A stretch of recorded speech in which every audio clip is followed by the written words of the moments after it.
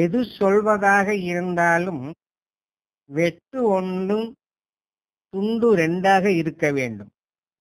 ஒன்றை சரியாக வெட்டினால் இரு துண்டுகளாகத்தானே போகும். இது என்ன சிலேடை இருக்கிறது? வெட்டு ஒன்றுதான், ஆனால் துண்டு மூன்றாக இருந்தால் அல்லது நான்காக இருந்தால் பொருத்தமானதாக இருந்திருக்கும்.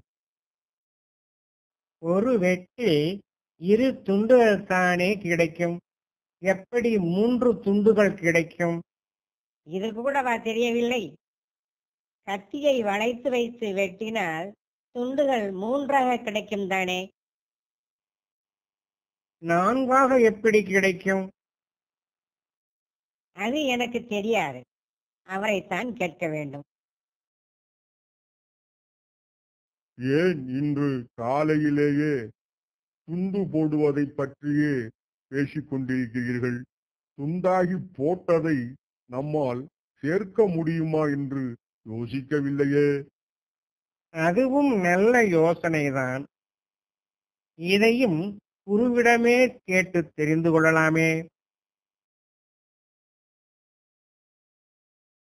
குருவே, துண்டாகி போன ஒன்றை ஒன்றாக சேர்க்க முடியுமா? அதற்கான குளிகை ஏதாவது இருக்கிறதா? சீடர்களே, உடலை துண்டாக வெட்டினாலும் ஒன்றாக சேர்த்துவிடும் குளிகை ஒன்று இருக்கிறது. அதற்கு சந்தான குளிகை என்று பெயர். சந்தான குளிகையா? வெட்டினாலும் ஒட்டிவிடும் குளிகை என்றால் அதை பற்றி தெரிந்து கொள்ளத்தான் வேண்டும். சொல்லுங்கள் குருவே. கொடுக்குமேதான் சந்தான குளிகை கேளு, குறிப்பாக மனிதரைத்தான் துண்டு துண்டாய் எடுக்குமென வெட்டியுமே ஒன்றாய் சேர்த்து வித்திரமாம் குளிகையைத்தான் வைத்தாயானால் கொடுக்குமதே சீக்கிரத்தில் பொருந்தி பேசும் பேரான குளிகையினால் யோக சித்தி அடுக்கு மந்த அட்சயத்தின் மணியை கேளு, அடங்கலாக தனதானியம் குவித்து வையே.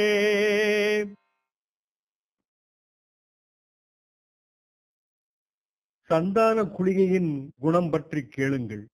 உடலை துண்டாக வெட்டினாலும் வெட்டிய உடலை வைத்து அதன் மேல் குளிகையை வைத்தால் உடல் சீராய் ஒட்டிக்கொண்டு பேசவும் செய்யும்.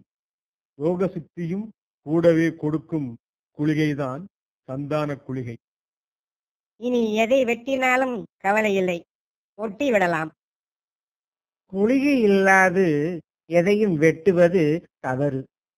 குருவே, அந்த குளிகையை தயாரிக்கும் முறையை இப்போதாவது சொல்லுங்களேன்.